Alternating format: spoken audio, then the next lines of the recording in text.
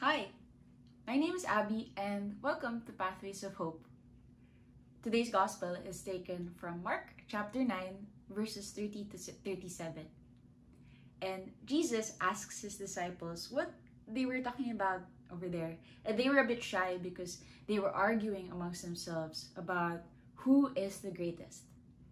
And for us in this day and age, there are so many ways to measure greatness. What young people now call the GOAT is the greatest of all time.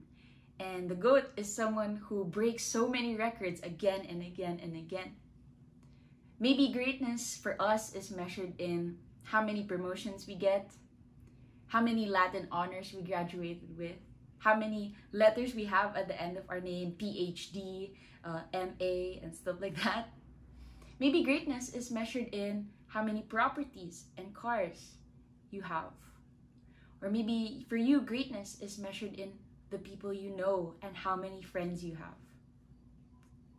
Sometimes I wonder what the disciples were arguing about over there. Like, what was their measure of greatness?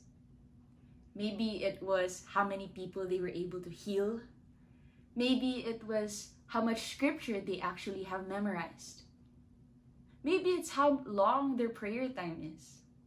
And maybe that's familiar to us right now. But Jesus breaks all those measures. And he says, if any of you wants to be the first, you should be the last. And the last is someone that Paul describes in his letter to the Philippians. He describes Christ Jesus as though he is in the form of God, did not grasp equality with God, something that he deserves, something that is right for him. He is the Son of God. Instead, he lowers himself and makes himself into human form just like us.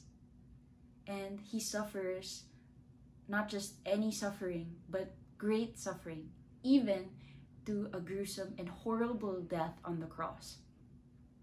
That's why he's the greatest. He has put himself very low and the last. And so therefore has put everyone before him. Everyone's concerns, even everyone's worries before him.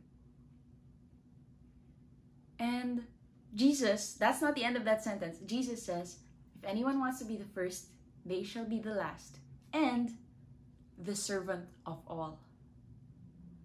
A servant is someone who is obliged to help people without anything in exchange, not even a thank you. And that's what Jesus made himself to be, lowered himself so that he becomes the one who washes his own disciples' feet. And for us, maybe in our context, a servant is someone who is going to help people and put everyone else's needs before our own without expecting any thank you, without expecting any acknowledgement. The servant is someone who doesn't just serve, so Jesus says here, the last and the servant of all, not just of some, not just to those who are important to us, not just the servant of those whom we love, not just the servant of those who can help us, and not just the servant of those who are believers. So Christ here, he says, whoever wants to be first must be the last and the servant of all. Whoever welcomes one such child in my name, he brings a child in the midst of them. And he says, the servant is someone who welcomes this child. And a child is someone who can't really decide for his society. A child is someone who is vulnerable and has to be protected. A child is someone who is dependent on everyone around him to take care of the kid. And so Jesus tells his disciples, the greatest is the last of all, the servant of all, welcomes a child in my name, and so therefore welcomes me. And Jesus is not just talking about children only. He's talking about those who are marginalized, those who need everyone's help to take care of them because they aren't able to take care of themselves. The child could probably be people who don't have a voice in our society, those who are marginalized and cast out. And Jesus is asking his disciples to see him in all those people. Those are the people that we must serve. And so, maybe Jesus is inviting you today to reflect on how you measure greatness. Maybe Jesus is asking you to reflect on who are the children in your life? Who are the people I must serve? So that we may become like him in all things.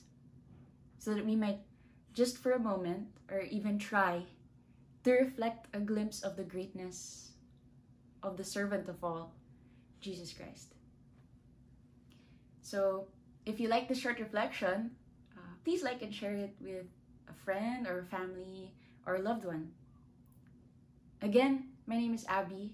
I hope you have a great Sunday. Thanks for listening. Peace be with you and God bless.